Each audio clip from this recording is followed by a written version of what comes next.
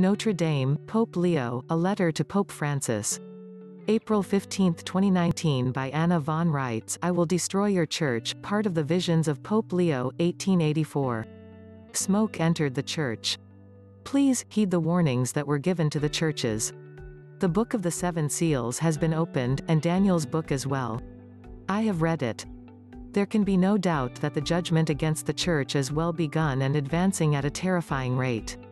You must take action to separate yourselves from the evils of the office of the Pontiff, Seed and Company, DTTC, the securitization and bonding of babies and other outrageous evils such as marriage licenses that reduce the sacred covenant to a commercial joint venture.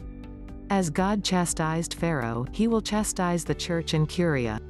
The plagues and the burning will descend, as foretold, just as the flood was foretold to Noah. Humble yourselves, repent, give back to God what is God's, give back to God's people what is naturally theirs, liquidate the corporations that are causing all this misery, or as Pope Leo clearly foresaw, things will only get worse. Honor the work that I have begun to free the people of this planet from lies and hypocrisy and violence. Realize that I am who and what I say I am, the fiduciary sent to get an accounting from the steward. It's right in front of your noses in the Bible. We could hardly have been more forthright about who was in charge of what. Pay attention. The grandmother, Mary's mother, Anna, is the fiduciary of Jesus's family. You know how the Hebrew matriarchy works, whether you like to admit it, or not. It breaks my heart to see Notre Dame in flames and other Catholic churches suffering like this.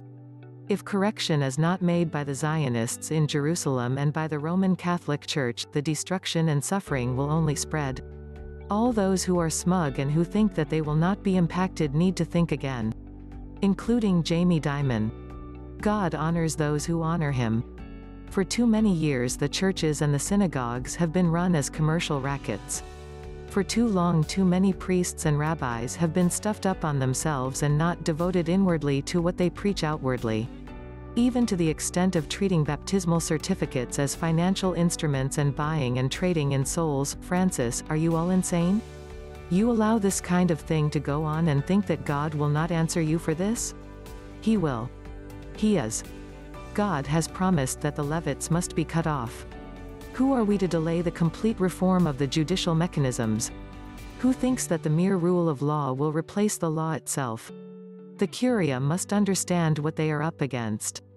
They stand in the Pharaoh's shoes and under demand to let my people go.